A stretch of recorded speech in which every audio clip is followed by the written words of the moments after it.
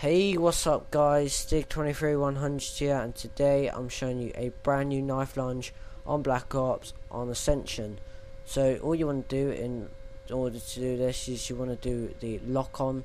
So what you want to do is you want to have two weapons and you want to look at a zombie and you want to swap your weapons, and as soon as you see your weapon swapping you want to knife.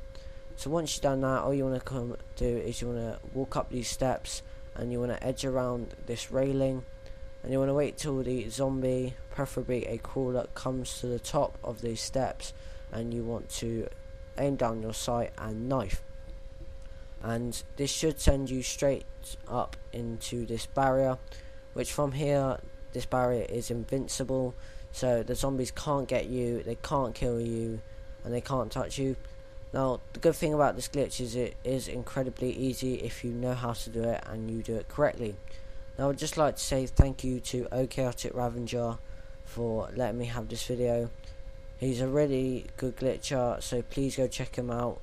He posts glitches every single day, and his glitches are always worth looking at, always the most up-to-date glitches, so please go check him out and subscribe.